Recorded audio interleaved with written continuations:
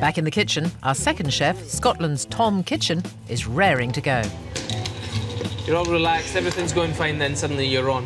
Yeah. Hello. Whoa, hang on a minute.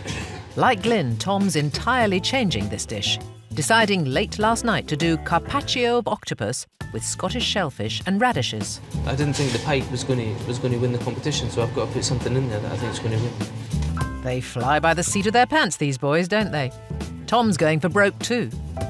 You've got to push yourself all the time. When you stop pushing yourself, you're going to go stale, aren't you? Yes. Yeah. You know, we're young chefs. We're hungry. We're on fire at the moment. We've got to push the boundaries, Glenn. Glyn can relax now and watch Tom preparing the octopus, scallops, langoustine and razor clams. It's a completely different style to his. Yeah, it's a lot of attention to detail. I can smell the flavours coming over, you know. It really is nice. As much as I love the cooking, you know, the foams and all this is what I'm all about. You know, the natural product and the natural cooking. Just unfortunately, I don't get razor clams just over the back in Birmingham. You get them in the canals? No, unfortunately not. No. So Glyn played to his native wit, while Tom's banking on Scottish seafood. You couldn't get two more different dishes going off the same hot plate, could you really? Yeah. Tom's dish is almost ready. He layers the shellfish with the chopped radishes and a sprig of celery cress. But does it have the modern touch, like Glyn's? I'm going to cut it back a wee bit there. I don't want to be criticised for making it too big, you know what I mean? Beautiful. Absolutely stunning. OK. Thank you. Lovely, mate. Well done. All right. Yeah, thank you. Very nice. Thank you. Very nice. Thank you. Should be proud of that. The pike fisherman's going to be a bit aggrieved, but... I think we both made the right decision now, mate. Well done. Cheers.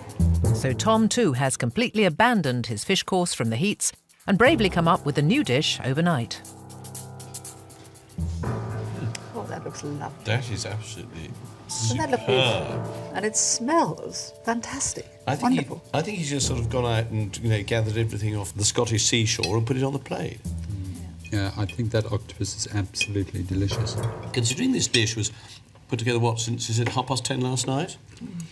Right. I think we should throw out more of the earlier dishes and get them to work on the hoops. Start again. I can't believe the same chef cooked those two dishes. I mean, this is just so delicious and well judged and perfectly flavoured and looks pretty. Do we think this is British? I don't think this octopus is particularly British. When I heard of the dish, I would, I mean, you know, it's a classic dish I would expect to eat in Italy during the summer. But however, when the cloche came up, I think he's made it his own.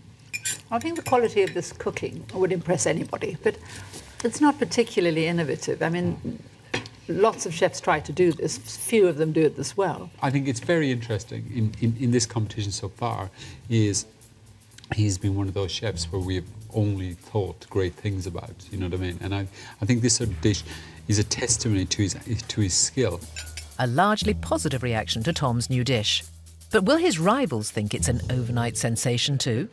I really love his cooking. He's a clever young guy. I think he's put his balls on the line and you know... But he's a ballsy guy, Tom, isn't he? Yeah, definitely. He's got a lot of experience, so he knows what he's doing. I was a bit worried when I heard, you know, Carpaccio of octopus, because I was sitting in Kentishire there in the summer thinking, oh my God. And however, what he did come up with an extremely high quality dish prepared at short notice.